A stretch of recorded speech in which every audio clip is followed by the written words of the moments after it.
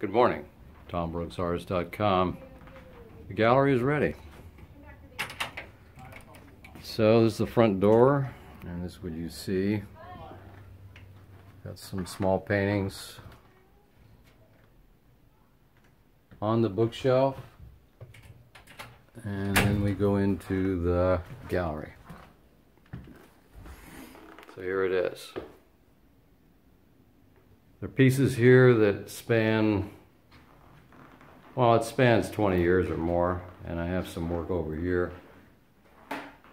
That's the very beginning of my formal education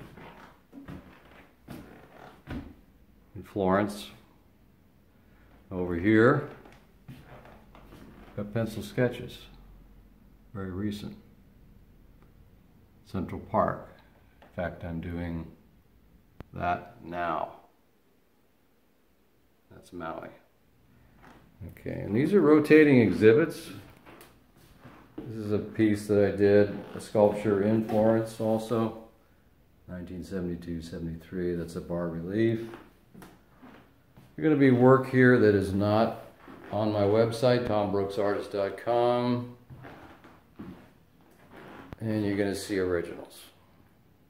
And you can see I work with color now. Full color, the full spectrum. Work that's 30 by 40.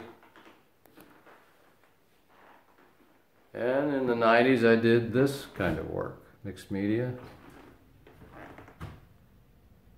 So it's pastel on paper, collage material, it's under glass.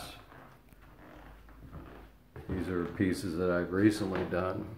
Again, you're getting the glare from the glass, so you really need to come in and see it.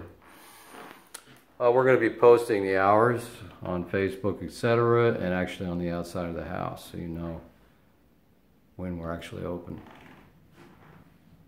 Okay, you're going to have a chance to go in the studio.